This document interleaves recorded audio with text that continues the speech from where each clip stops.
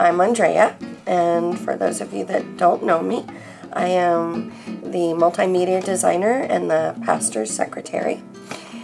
And my story about giving was a long road to learning about God's grace with just the simple act of tithing.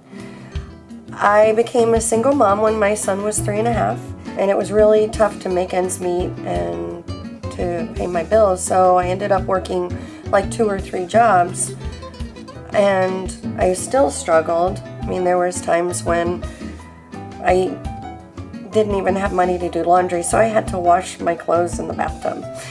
So at church, they kept talking about giving 10%, and I never could grasp that because I kept saying, but I don't have the money to pay my bills, so how do I pay? I just couldn't work 3 jobs anymore. I was so tired, I was exhausted, so I thought, well, I'll just take the leap of faith and just try it.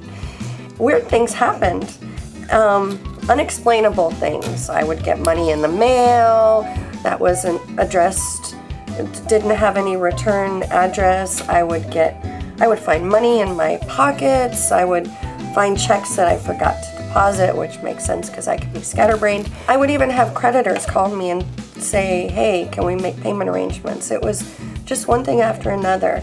Before I had tithed, I thought that giving meant just taking money out of my purse and putting it in every time I went to church, but that didn't work.